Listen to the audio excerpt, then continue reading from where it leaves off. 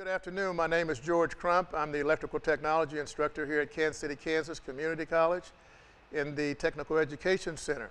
Today I'm going to be speaking about service interest cable as well as the other conductors that you have in your home to provide the electrical energy to all the various appliances and pieces of equipment that you have in your residence. And so I'm going to start over here with the service interest cable. This particular piece of cable right here is quite big, and it has 3 conductors. It has a bare copper, this one for this example is aluminum. Aluminum is much cheaper than the copper when it comes to the service interest cable.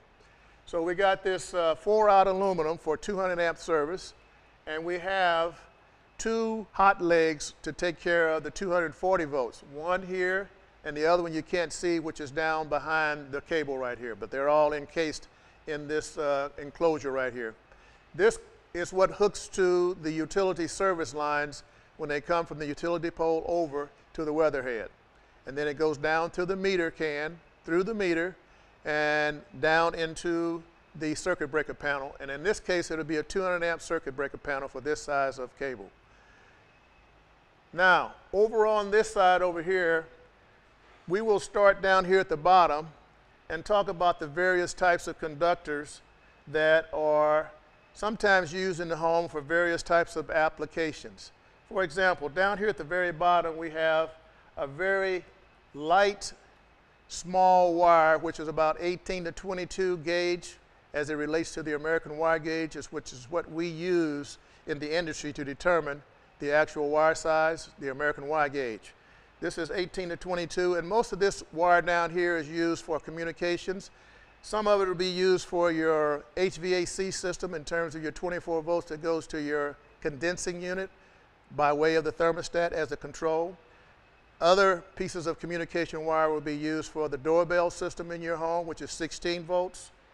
And then the third would be for internet service, which is a Cat 6 cable or a Cat 5 cable. Then going up the row here, we have 14.2 with the ground. This is used for all the circuitry in your home that uses 15 amps or less. You have a black wire, which is your hot wire, and then you have a white wire, which is called the common, and some people refer to it as the neutral. And then you have a bare wire, which is the copper wire, which is your ground. And they designate this, when you go to buy it, as 14.2 with the ground. The next one up from the 14.2 with the ground is a 14.3 with the ground. This is where you have 3 conductors in the cable and a ground. Where you would use 3 conductor with the ground is when you have 3-way switches in your home. You have the one hot, and then you have the 2 travelers that travel between the 3-way switches, which I talked about on a previous video. And that allows you to turn the lights on and off in 2 locations in your home by having this 14.2 hooked up between the 2 3-ways. Then we have, from the 14 gauge wire, we're going to go up to the number 12 gauge wire. The number 12 gauge wire will carry 20 amps in your home. And the 20 amps is usually a circuit for your refrigerator, a circuit for your microwave. In other words, garbage disposal. Some of your heavier appliances that pull a heavier load will be on a number 12, which will carry 20 amps. The number 12 that I'm pointing to here is a single strand of number 12, and then I have right above it in the yellow is a designation for number 12. When you buy the Romex type of number 12, it's a yellow color, and it'll have 12.2 with the ground or 12.3 with the ground. Seldom will you find the 12.3 because most people will use the 14.3. But the 12.2 with the ground will have a black wire for your hot, a white wire for your neutral or common, and then a bare wire, which would be for your ground. Then we go up from number 12 to number 10 conductor. Number 10 conductor, and this is a single strand of number 10, is good to carry 30 amps in your home. The 30 amps would be for your dryer, your electric dryer. It would be for your air conditioning system, and any other appliances that's going to pull over 24 amps of power to make that machine run properly. You will use number 30, but not more than 30 amps. Okay? Then from number 10, we go to number 8. Number 8, you're getting up into a much higher amperage.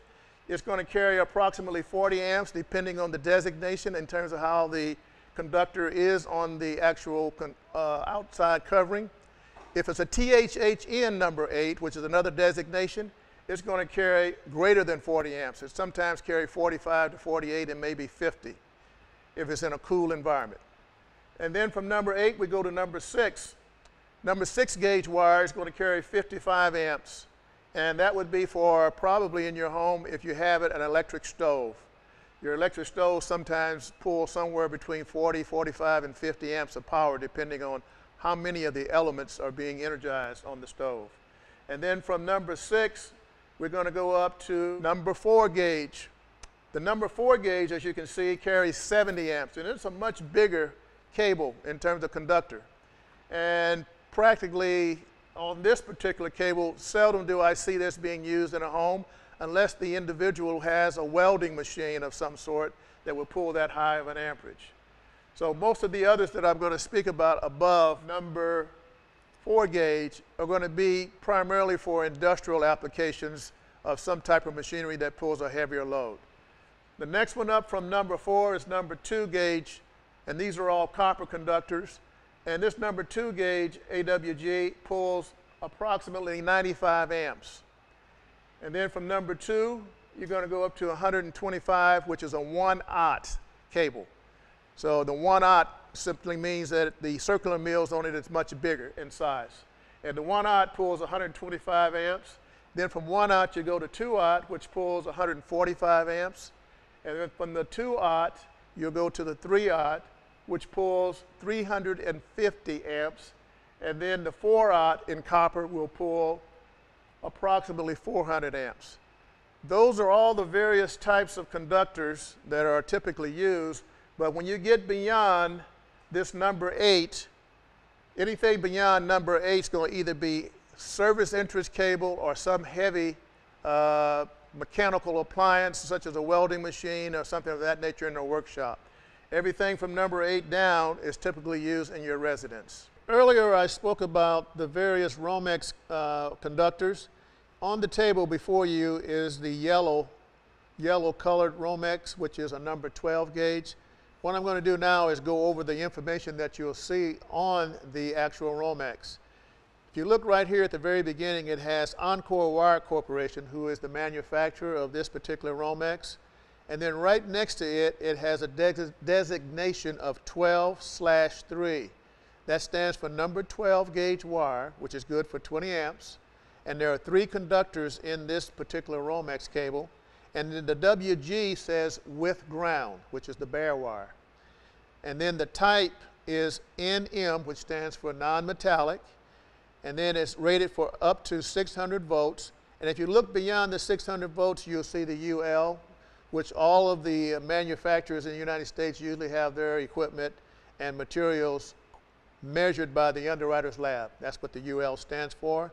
And then it also has right here the date that it was manufactured, which was on the 3rd of June in the year 2013. And if you look real close, you can also see a time that it went through the process of being made. In continuing on with the conductors, this is a number 10 gauge, which is always orange, bright orange in color to designate number 10. Number 10 gauge AWG wire is good for 30 amps.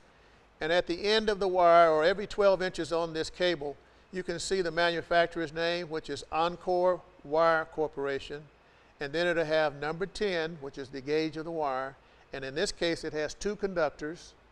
And then it has a WG for with ground. And the type on this is an NM, just like the number 12, which means non-metallic outer covering. And it's rated for 600 volts, which was tested by the UL, which says the Underwriters Lab. And this particular cable was manufactured on the 17th day of October in the year of 2013.